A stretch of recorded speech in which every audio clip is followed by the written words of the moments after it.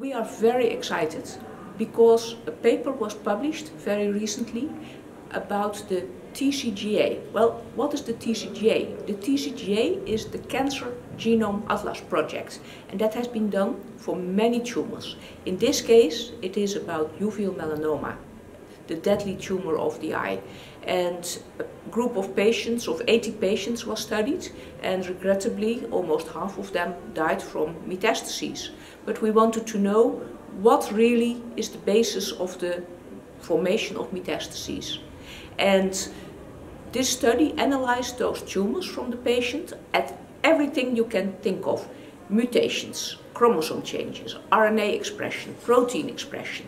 So a complete study by the best labs in the world and groups from Europe, 3 of them from Horizon 2020, and it really determines which parameters are important for metastases.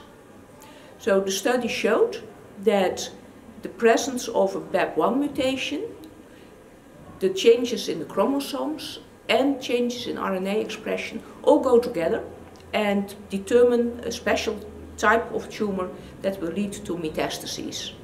One can use this information to select patients at high risk for metastases for inclusion in trials, for early detection and hopefully for the treatment of the patient.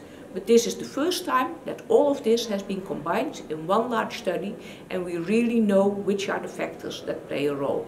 So therefore, this TCGA study was very important, and I'm very happy that after 4 years of work, it is now published.